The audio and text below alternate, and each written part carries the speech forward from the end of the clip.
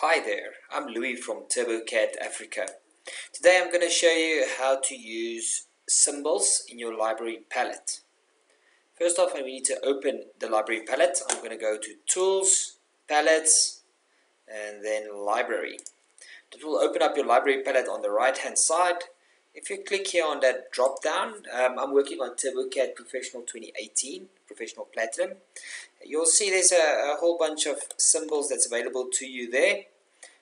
You, for instance, have parametric furniture, you've got some 3D solid symbols, you've got some different standard symbols here, ISO, US, British. What we're going to look at now is some landscaping symbols. I'm particularly looking for a tree. I'm going to go into 3D solid symbols and just go down to landscape. There we go. So here we've got a bunch of different symbols you can use for landscaping. I'm just going to go down here and there we go. There's a maple tree. I'm simply going to click on it, hold in my left mouse key and drag it into my drawing.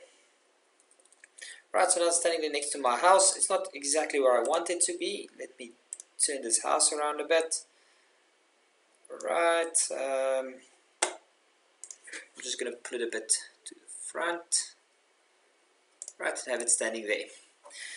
Okay, so there we go. Now, if I want to change the color of this tree, now if I render it, it's just going to be a dark color.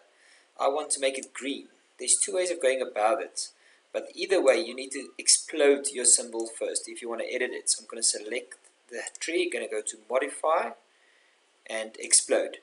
Now first, the easiest way I could do, if I just want to make it green, I simply need to go change the line color to a color I want to make it. Alright, and if I now go and render this, it will be a green color.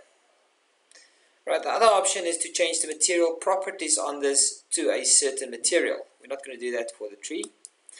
Right, so another symbol I'd like to add in here is to put a car. Now I've downloaded a car from the internet, and I'm quickly going to open that. So I'm going to open the drawing of the car that I've downloaded, which is I think it's a step file. First I need to navigate to where I've saved it. I've just downloaded it, so it's probably going to lie in my downloads folder. Right, you don't see it right now. That's because the types of file TurboCAD is searching for is a TCW file. I'm just going to change this to all files. Right, and there we go, T6 step. I'm going to take that and open.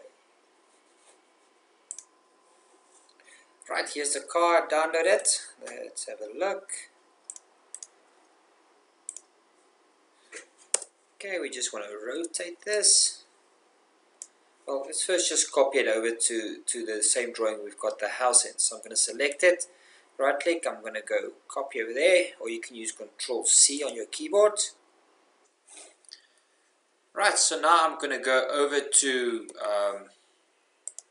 the house drawing I've done, where I've put the tree in, and I'm going to paste the car here. There we go. Now let's rotate this car. I'm just going to tap and I'm going to put in 90 degrees, and then I would also like to rotate it in this direction. I'm just going to hold shift, and there we go. And there's the car next to the house, next to the tree, and let's render this. There we go. That's very nice. Alright, thank you for watching my video. If you would like to purchase any of our software, download a free trial, have any questions, or want to enroll for any training courses, please go to www.turbocad.co.za. Thank you. Bye.